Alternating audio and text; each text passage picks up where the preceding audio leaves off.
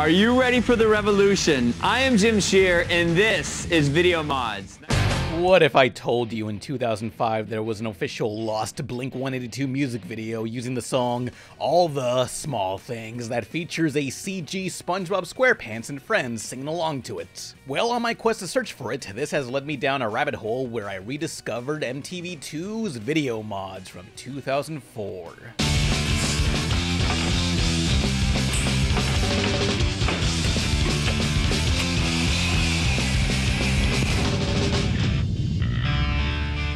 At a time when MTV had given up on music, somebody thought, what if we get characters from video games and have them perform popular songs at the time? In these half-hour episodes, you got the cast of SSX3 dancing to the Black Eyed Peas, Blood Rain meets Evanescence, or Star Wars Episode 3, The Game with Franz Ferdinand. Take me out!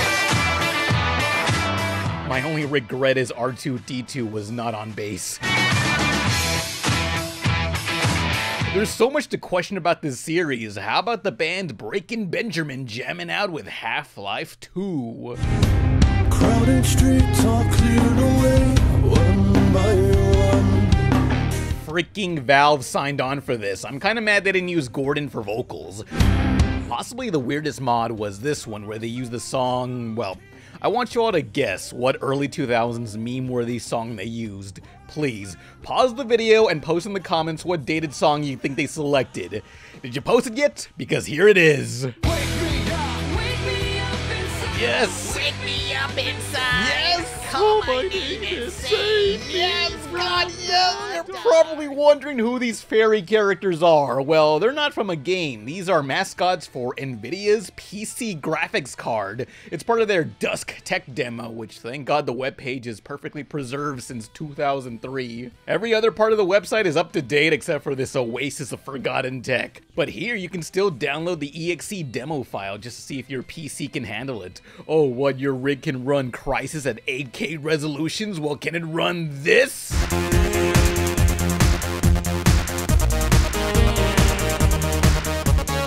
Yeah, I noticed in the wireframe mode, they modeled her nipples, I think? Anyway, MTV Video Mods is a real moment of, they aired this on TV? While full episodes seem to be lost, many of the segments are on YouTube, but some of them are currently missing or blocked in some countries, unless you got a VPN sponsor. But what we're looking for today is Blink-182's All the Small Things, set to the game assets from Spongebob SquarePants, Lights, Camera, Pants, a minigame collection from 2005. My big moment as a maestro.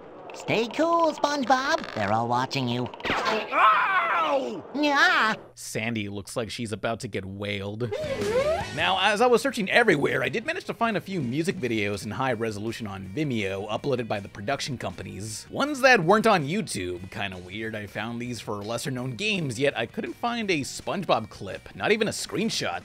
It's SpongeBob, that's a major character, wouldn't that be worth bragging about on your demo reel? This is where I started to have my doubts. Wikipedia is where I first heard about this lost video, but that's not reliable. My only other source was a Reddit post from 2019 claiming to have watched it, while a response claims they saw SpongeBob singing the Numa Numa song. Are people just misremembering it wrong? SpongeBob is likely to have a bunch of random music videos played during commercials over decades of TV airings, and there's tons of parodies online of him singing or whatever. Seems weird to have a video game focused show and just have SpongeBob in there too. Is this even real? I would assume in all the press releases made about this show back when it was first coming out, at least one of them would have mentioned such a popular cartoon character was going to be featured. I don't know what to think, but for fun I decided to post the Death Jr. My Chemical Romance mod on Twitter just for the hell of it. Well, if you wanted honesty, that's all you had to say. Hell yeah, to which someone unprovoked just brought up the same SpongeBob video claiming it's for Battle for Bikini Bottom and it aired on G4. Maybe they misremembered the channel, but that's more than enough info for me. It could really be out there. As I fell further down the rabbit hole, I found out about VG Unity, Stand and Choose. Another MTV produced music video with the same director played during commercials encouraging viewers to go out and vote. Got your fling, got your ride, got your gear, got your president.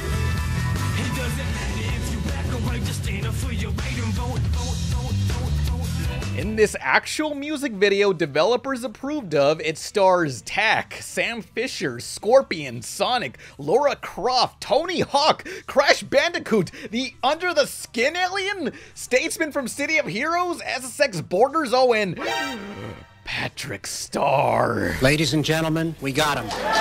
Yes, we're getting closer. They really use SpongeBob assets. The Blink-182 music video has to be real, but where's the cheese boy himself? Don't worry, he actually shows up at the very end walking side by side with Leisure Suit Larry? Why is that horny sex-crazed pervert walking next to Leisure Suit Larry? I can't believe MTV has a voting PSA featuring all these video game icons and SpongeBob. At this point, how can you not have SpongeBob in Smash Brothers and maybe also all these characters? What's up? I'm Adam, and I'm Matt from Taking Back Sunday, and you are about to watch our video mod for a song of ours called This Photograph is Proof, featuring the characters from Silent Hill 4, and it is scary.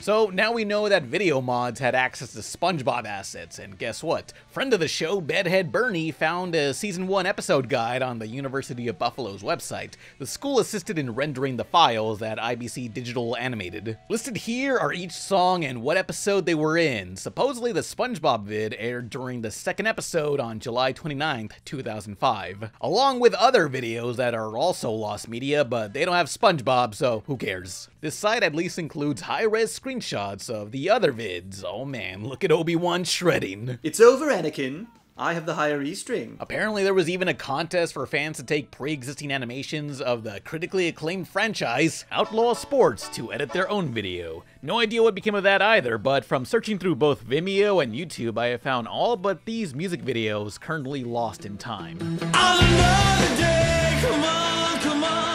According to various forum posts, this show had a few reruns, so somebody could have recorded these. Truly, I'm kinda envious. Like, so many people I've talked to remember V-Mods, but I don't. I watched any video game show in the 2000s, yet I've never seen this. After all, some of my favorite videos of mine have been topics that combine animation and gaming or just corny gamer TV shows. I love this stuff. So with all the info gathered, I contacted several people, including the animation studio, IBC Digital, and 2 of the producers/directors. Currently, they haven't replied, but I'll at least leave an update in the pinned comments below should they do.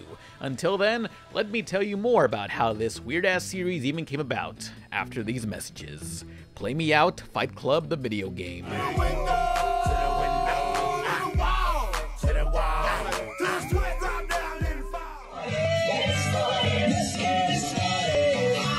Up next from Making the Game, meet the Mod Squad. They took our little characters and they put us in a music video doing our songs. And the P's are pleased. Oh, this is great. Oh, yeah, I mean, it's like we're doing a routine.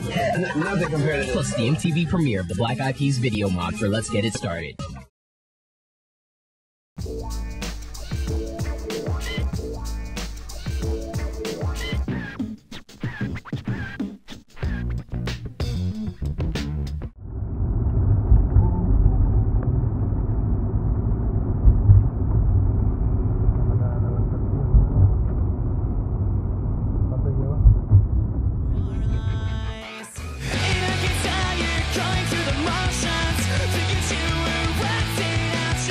So how did it all begin? Well, it all started when MTV producer Alex Coletti was at work, where he writes, One day, fellow producer Tony Schiff shows up in my office with a laptop and says, "Okay, I've got it." And he plays me a video mod, and it was Blood Rain, the game, cut to a System of a Down song, and it blew me away. I called Dave Cohen, the head of MTV2. We brought the laptop down, showed him, and we said, "Okay, let's do this." The way Tony pitched it to me was, imagine video game characters are real, being in the game is their day job, but at night, they have a band. I was like, got it. Wow, this is on the level of your middle school friend showing you a Linkin Park DBZ AMV he downloaded off Angel Fire, except these were MTV producers. Bro, you know that new TV show you were looking for? Well, listen to this!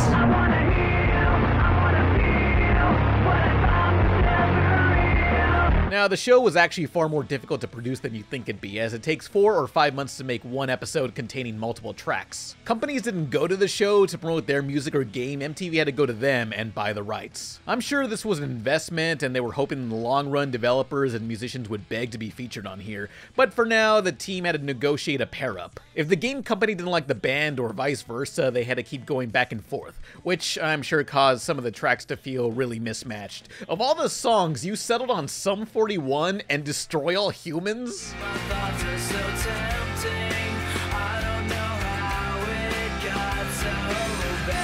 They turned Crypto the alien into an angsty teen trying to prove he's a good enough invader, which, you know what, I guess it does fit. I tried to be perfect, it just wasn't worth it. MTV was given the in-game models and rigs and were animated at IBC Digital Animation with Maya 3D. Some of the CG was hand animated and others were motion captured in suits with the help of dance choreographers. The Beastie Boys themselves even did their own motions for their NBA Streets V3 video. Oh, word. They also wanted to do the same with my boy Fiddy since he had a game coming out, but it seems like this show was cancelled before that could happen during season 2. Sad. I hate this show. I love it. I hate it and love it at the same time. That's the start, the middle, and the end. Aren't you glad the universe pretends? The crew were hoping for this format to at least live on side by side with music videos, but maybe it was too niche and ahead of its time for TV. Even before that show and today, there's still people online making machinimas and watching animations using in-game assets of characters, singing, fighting, or doing skits online. I guess MTV Video Mods is very much like Vincent Van Gogh or Megan Fox, where mainstream audiences in their day were just too stupid to understand their genius, and for that, we apologize. But perhaps MTV was onto something. In the same year of 2005, Gears of War 1 released with a commercial featuring the song Mad World. All around me are familiar faces. After being broadcasted, it felt like there was a much bigger influx of TV spots involving some pre-rendered footage with graphics better than the real game set to a licensed song. Kinda like Video Mods, except maybe people weren't asking for these characters to form a band. Oh no, you didn't! Still, it's good marketing. If you like the song, you'll download it to your video iPod, and every time it plays, you'll think about that game forever. No matter how many times you listen to the song or recognize it in other random movies that used it, your mind will always go back to that commercial, and that feeling will never go away. And that's why they should make more video mods and get Bayonetta and Lady Gaga together. I'm just spitballing ideas here. Do it.